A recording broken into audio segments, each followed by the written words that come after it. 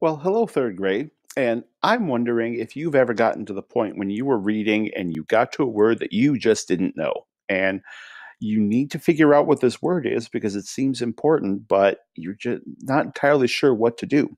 Well, I'm here to help you with that. These are something called fix up strategies. And a fix up strategy is just a word that you get stuck on and you figure out how to fix it. All right?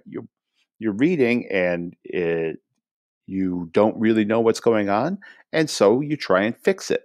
I'm going to read this part of the story to you. This is from yesterday about the volcanoes, and I'm going to help you figure out what this word exposed means. When I got to the cliff edge, I could hardly believe my eyes. Pounding waves had wrenched off a huge piece of the cliff. Then lava tube and the entire river of orange lava was exposed as it poured into the ocean. But it wouldn't be visible for long. The cold seawater might seal the tube in minutes. And we had the word exposed there. And this is the time when she's grabbing the edge of the cliff, and right below her is all of the lava and all of the hot rock that she saw before. What does exposed mean? The lava tube and the entire river of orange lava was exposed as it poured into the ocean, but it wouldn't be visible for long. Hmm. I can break it into parts, and I can understand that X and posed. I could tell that X usually means it's coming out of something like that. And here's another thing that I can do. If I'm just going to take this thing here, I also can read on and figure out what that means from there.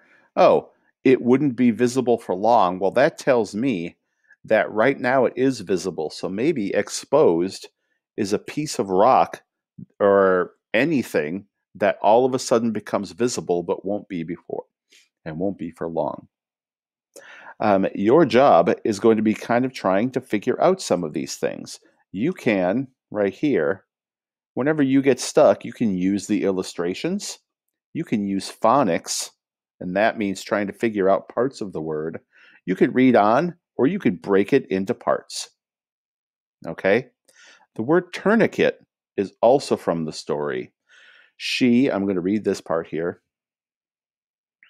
She could see the cut in her leg. She quickly tied off a piece of her t shirt and tied it around to make a little tourniquet to stop the blood flow.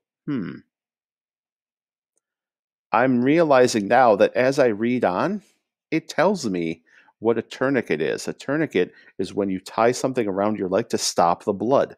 So I was able to read on and figure out what that means. What you all have to do now, I guess I can't find the thing I need. Oh well.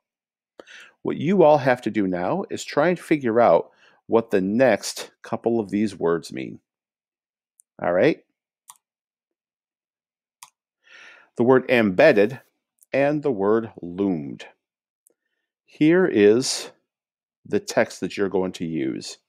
The doctors cleaned my cut as well as they could, but pieces of the volcano glass were still embedded in my leg. What does embedded mean? Or here, I escaped, or did I? The pink cloud of smoke now loomed in front of me. It was tossing lava right at me. Today on your packet work, you're going to try and use your fix-up strategies to figure out what those words mean. Which one worked? And finally, before we go, today is Wednesday, so we are going to talk about our vocabulary. Yay! The first vocabulary word we have is going to be surface. The surface of the top layer of something, such as the top layer of Earth. The top layer is the surface.